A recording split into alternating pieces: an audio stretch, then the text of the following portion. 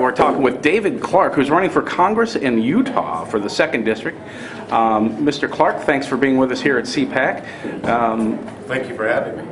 Thanks for being with us.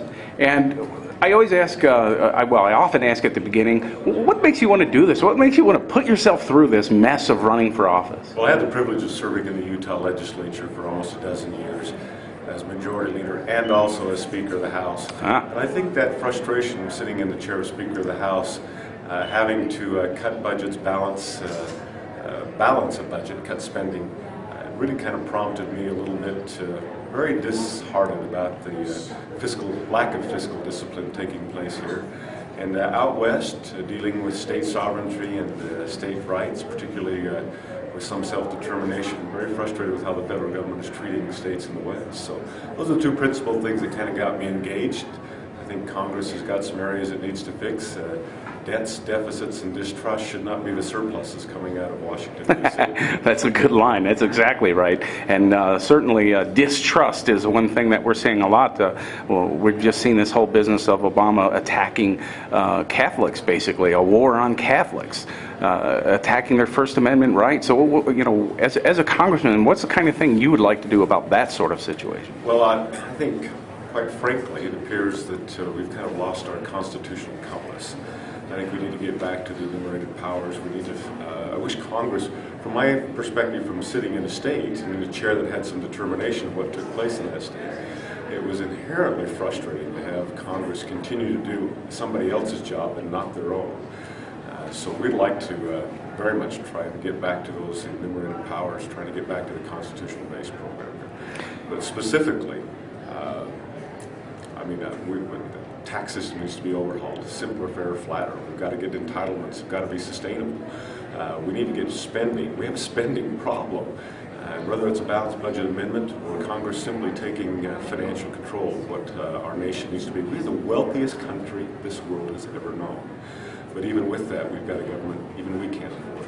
Right, and we have a Democrat establishment over the last, over more than 1,000 days that has not even presented a budget, which is one of, especially in the Senate, one of their only real constitutional duties, you know, down hard line in paper, and they haven't done it. How do we get the people aware of this? I would hate to try and defend that kind of record. And I think that's really what this next election is all about. We are fundamentally deciding whether we want to have more freedom or more government. What kind of future are we leaving for our children? I'm worried it's one that's grounded in catastrophic debt. And hopefully, that light on the shining hill, the American promise, we can keep that light going. I think it's been dimmed a little with the Democratic Congress, and we've seen the policies back here of this administration. But I'm confident that as a Republican base, we can relight that flame. Well, and certainly one of the things that have dimmed that flame, put a dampener on it, maybe thrown a bucket of water on it even, is the huge wave of regulations coming out of Congress. Oh, the regulatory burden. We have taken business in here. I've been a Main Street banker, dealing in small towns, medium-sized towns, understanding what entrepreneurials, seeing that risk, and it's small businesses, not government, that are creating jobs in this country. And the regulatory burden has been placed on businesses just astronomical. We have asked our economy to put on a 100-pound pack on their back and go out and run the race with nimble economies around the world. We have got to find a way to relieve. 81,000 pages of new regulations last year, 88,000 the year before, 78,000 the year before that. Unbelievable. We're on the wrong track. A simple comparison. When Medicaid and Medicare were passed in 1965, 135 pages. Today, CMS has over 135,000 pages of regulation interpreting what that's doing.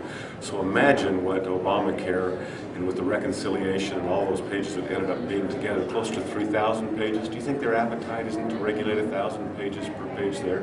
Hang on to your hat. We have got to find a way to get regulatory relief and, quite frankly, repeal Obamacare. And we're seeing Obama constantly going around Congress and even around the Supreme Court in some ways with his powers to regulate. And he's basically creating a fiat government of his own. You know, we've all watched the movie Smarter Than a Fifth Grader. We all learned before fifth grade the three branches of government, how to check and balances. It requires a check and balance. And as long as one branch is continuing to gobble up authority and power and regulatory czars, where you go on down the list, Congress has got to come back and regain that balance of power. Well, and of course we all know that the House of Representatives is the place where the budget begins. That's one of the chief duties of the House. One of the things that Obama has been touting, and happily so, is that he's eviscerating the military budget. Reagan fought that battle himself with his own people, as a matter of fact, saying, we shouldn't be slashing the military budget. We should be building the military and slashing everywhere else. That was Reagan's idea. What is yours? Well, the world is certainly not a safer place today than it was, say, even a few years ago. I think the threats around the world, we might not have the evil empire, but we certainly have all the components still there. In fact, it looks as though it's spreading in certain areas. This is not a time to put the military on a backseat. In fact, this is a time we need to make sure that we have adequate resources, absolutely put in the defense of this nation around the world. Are there areas we can be smarter about it? That's across the board. It's not immune to one sector of the federal government. But I think there are things that we should make sure are safe and sound. Going back to those enumerated powers, that's one of them that Congress and the federal government is empowered to do and need to take that seriously. Well, give us some information on your website so that we can all go check that out.